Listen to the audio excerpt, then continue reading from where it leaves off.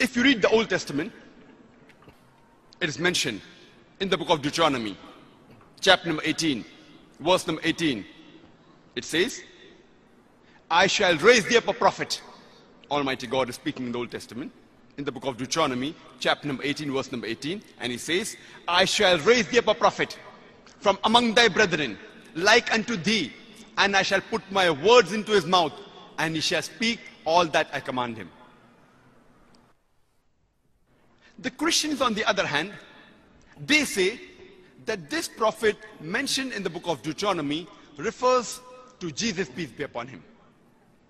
And when we ask them that why does this prophecy refer to Jesus, peace be upon him, they tell us that the prophecy mentions the prophet to come will be from the brethren of Moses, peace be upon him, and that prophet will be like Moses, peace be upon him. And the criteria they give for the fulfillment of this prophecy is, they say that Jesus Christ, peace be upon him, he was a Jew. And like prophet Moses, peace be upon him, he was too a prophet of Almighty God. Further, it's mentioned in the book of Isaiah, chapter number 29, verse number 12. The book will be given to thee, and it will be said to him, pray, read this, but I will say, I am not learned. This is exactly what happened when the first revelation was revealed to Prophet Muhammad, peace be upon him.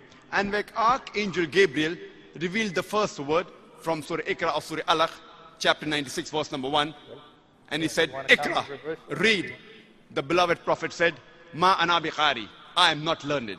This is exactly the fulfillment of the prophecy in the book of Isaiah, chapter number 29, verse number 12. We're looking at the claims of Dr. Zakir Naik about Muhammad in the Bible. And we've got a doozy. We've got a doozy here.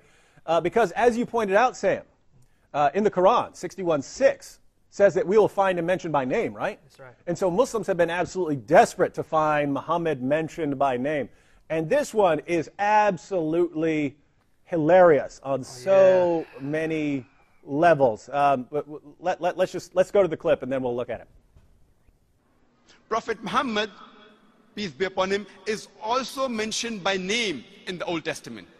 It's mentioned in the book of Solomon, chapter number 5, verse number 16. It says in Hebrew, Hikkum amitakim bikulli Muhammadim zaydudi wa zayrai baina Jerusalem, which means he's most sweet.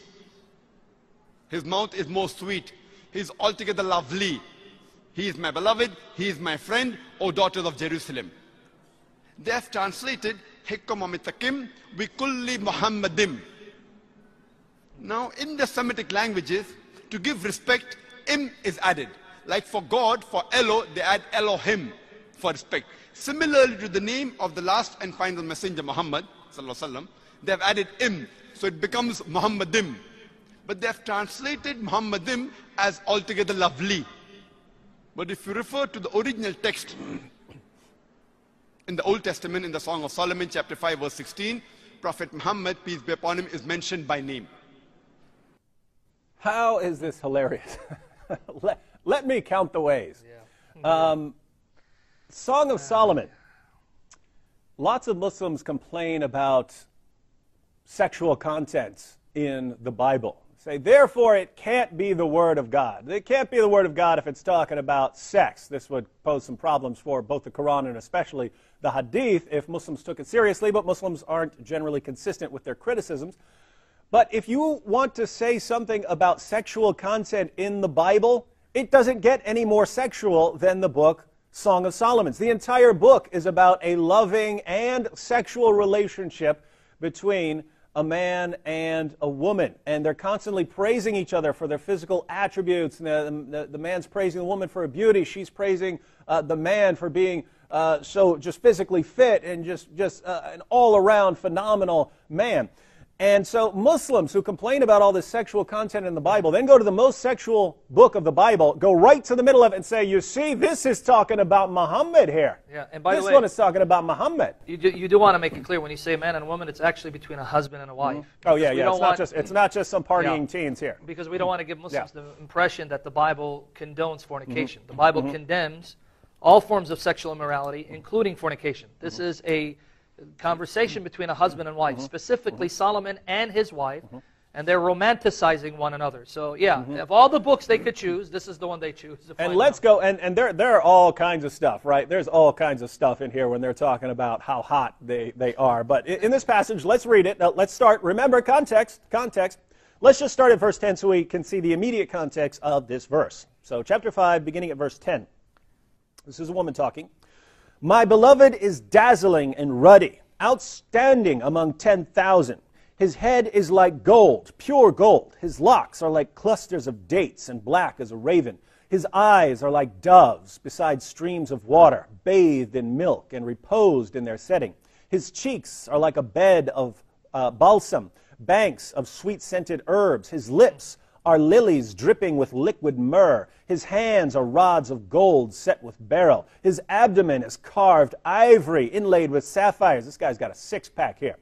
His legs are pillars of alabaster set on pedestals of pure gold. His appearance is like Lebanon, choice as the cedars. His mouth is full of sweetness, and he is wholly desirable. This is my beloved, and this is my friend, O daughters of Jerusalem. So that Jerusalem, verse right? 16, that verse 16 is the one where Muslims want to say what it actually should be translated as, his mouth is full of sweetness, and he is Muhammad. This is my beloved, and this is my friend, O daughters of Jerusalem. So after constantly saying, oh, his abdomen and his legs, and he's so ripped, and he's so awesome, suddenly it's talking about Muhammad, right? That's the argument. Yeah, that is the argument. But notice the context is speaking of someone who's in Jerusalem, daughters of Jerusalem.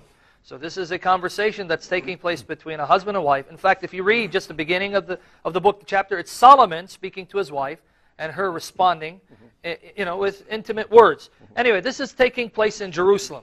Now let's put the geographical location aside. Let us assume it's Muhammad, just because the term in Hebrew, Mahmadim. Now notice how he pronounced it, Muhammadim. Yeah. More accurately would be Mahmadim, which comes from Mahmad. But let's again assume that because Mahmad sounds like Muhammad, therefore, this clearly is a prophecy of Muhammad. Well, if we're going to use that method of interpreting the scripture, you got problems, Muslims, because this is what I call the phonic fallacy. Just because two words from two different languages sound similar, therefore the conclusion is it must be referring to the same thing. That's the assumption that Zakir Naik is operating under. Well, if that's the case, then Zakir Naik has managed to prove that when Muslims say Allahu Akbar, guess what they're saying, David? Oh, well, that would depend on what Akbar means. In Hebrew, Akbar means mouse. I'm not exaggerating. In fact, let me give you the references where you can see the Hebrew term Akbar. It's Leviticus chapter 11, verse 29. 1 Samuel chapter 6, verses 4 and 5. 1 Samuel chapter 6, verses 4 and 5, and verses 11 and 18. And Isaiah 66, 17, there the term mouse or rat is used. And if you go back to the Hebrew, it's Akbar.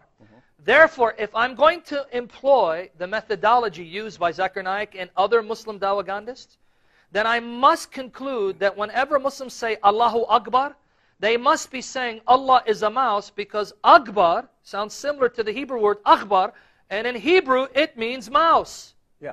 So just to, if you're not clear on this, think about this. If a Christian or a Jew or whoever were to come up to you Muslims after you shout Allahu Akbar, and were to say to you, what? How dare you? How dare you call God a mouse? Yes. Your response would be, what are you talking about? We didn't call God a mouse. And suppose he says to you, but Akbar in Hebrew is mouse. Your response would be, I'm not speaking Hebrew, I'm speaking Arabic. Precisely. But what did you just do? You just rejected Zakir Naik's reasoning, right? Here's a word, Mahmad. Oh, it sounds kind of like Muhammad, so we'll just go to this book. Let's just go to Song of Solomon. It's all about sex. Go to the verse in the middle of this woman praising this man for his physical attributes and say this verse is talking about Muhammad because it sounds like it sounds a little bit like Muhammad. Yeah. Well, guess what? Akbar sounds exactly like Muslims pronounce it, right? Yep, exactly. In Hebrew, it sounds exactly like it. So if you accept Zakir Naik's reasoning, you have to accept it when someone says that when you claim, when you say Allah is greater you're actually saying Allah is a mouse. And the only way around it is to reject Zakir Naik's entire methodology, but you don't want to do that because he's your champion. Right? Precisely. He's one of the most popular apologists out there. And not only that, another problem is, if he's going to be consistent, he should look for every occurrence of the term mahbat in the Hebrew Bible. Yeah, this is a word. This is a word that's used throughout the Old Testament. Yeah. In fact, in Song of Solomon 5:16, it's the plural form of mahmad. It's mahmadim. If he really wants to be consistent, he should find the singular form, right? Mahmad. Well, lo and behold, we find mahmad used in several passages. And again, for the sake of time, let me just show you what happens if I were to employ his method of interpreting the scriptures, which is actually even worse than just eisegesis. It's pure distortion of Scripture. Let me show you what happens. Ezekiel 24:21. Same word mahmad is used. Ezekiel 24:21. Say to the house of Israel, thus says the Lord Yahweh, behold, I will profane my sanctuary, the pride of your power, the Muhammad of your eyes. I'm going to profane Muhammad. So here's the prophecy that God says he's going to profane, humiliate, disgrace, destroy Muhammad. So again, I want to thank Zakir Naik for helping us establish that according to the Bible, Mahmad, a.k.a. Muhammad, is someone profane and disgusting to God, and God is going to destroy him. And you can actually do that with a bunch of passages in the Old Testament. We'll go ahead and link to that article, but just to recap here, if you Muslims believe in Zakir Naik's reasoning, you haven't proved that Muhammad is a prophet. You prove that Allah is a mouse, and you prove that God, the mouse, will profane and disgrace Muhammad. This is what happens if you actually take the arguments of your greatest apologists seriously. All right. Well, we wanted to get to the last one, which is certainly the most important for Christians if we're talking about passages from the New Testament that Muslims use to show that the New Testament refers to Muhammad. So let's go.